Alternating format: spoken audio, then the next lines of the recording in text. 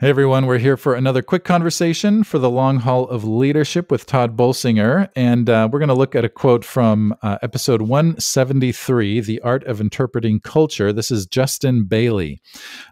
He said, "You never go to another culture where God is not already present and at work. You never go to another culture where God is not already present and at work," which seems somewhat contrary to the whole mission colonial way of thinking of things, maybe taking Jesus to this other place, taking the gospel to this other place. So, Todd, maybe the question to start with is just how do we reconcile that? If we need to take Jesus somewhere, how is it that God could already be present at work there?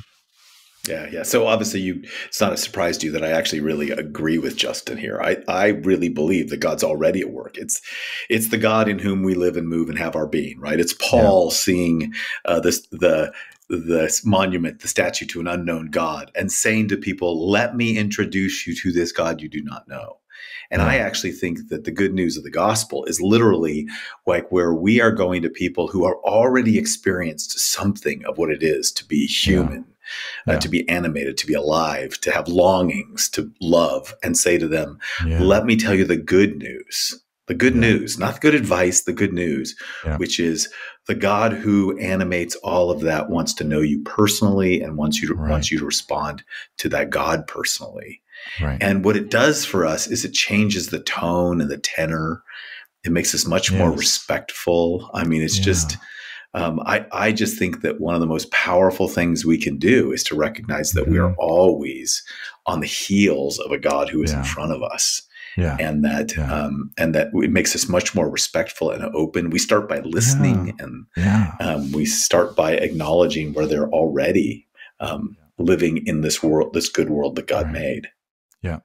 Yeah. You know, I think when we go into a new context or a new relationship, assuming that God is not there, we start with a wall, right? There's a wall there already,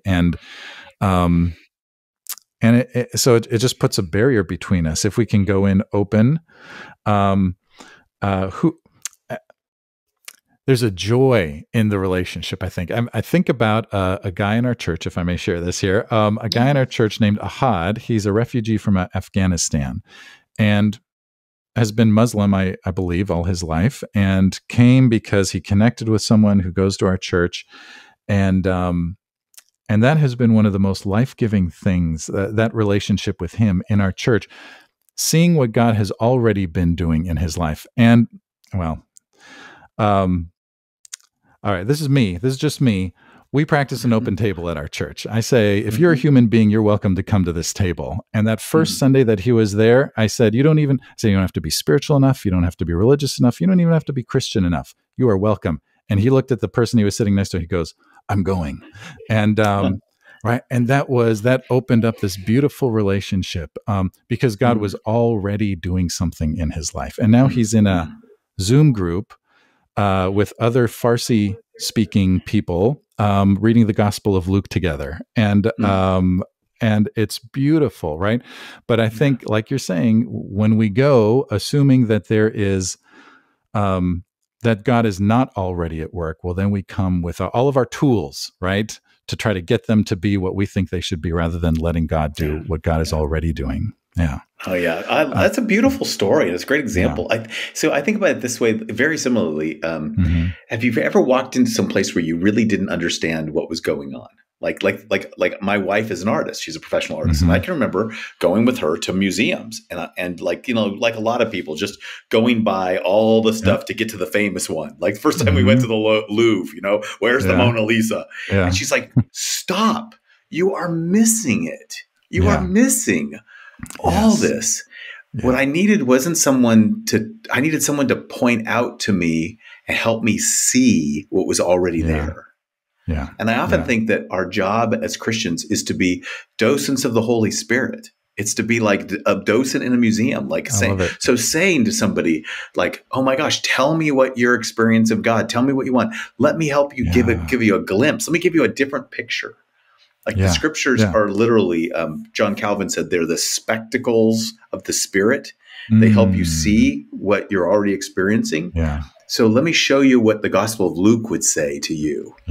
as a person who longs and hungers for God, right? Let me tell you about that, right? That becomes a totally different conversation than assuming that they're ignorant or they don't know or they're not experiencing or that God's not there or that God doesn't show up till you show up. Oh my gosh. Right. Yeah. And I would say, because we're talking, let me just say this, because we're talking about leadership, leaders often think that's your job. Like, I think we often talk about the fact the best leaders go into a place listening. You're listening for what's already happening. And in adaptive leadership, you are trying to help people adapt the most precious thing that is about them to this changing world. Yeah. Which includes affirming the things that are already most important to them. Yeah. And then thinking about what has to be let go and what has to be adapted and what has to change. Yeah. I like to think about, especially in these disorienting kinds of times and contexts, is not so much thinking about what do we need to do in order to do what God wants us to do, but what is God already doing out there? And let's find out what that is and then join God in whatever it is that God is doing, because God is already at work out there. Yeah. Well, good. So here's the quote one more time. This is from Justin Bailey, episode 173. He said, "You never go to another culture where God is not already present and at work."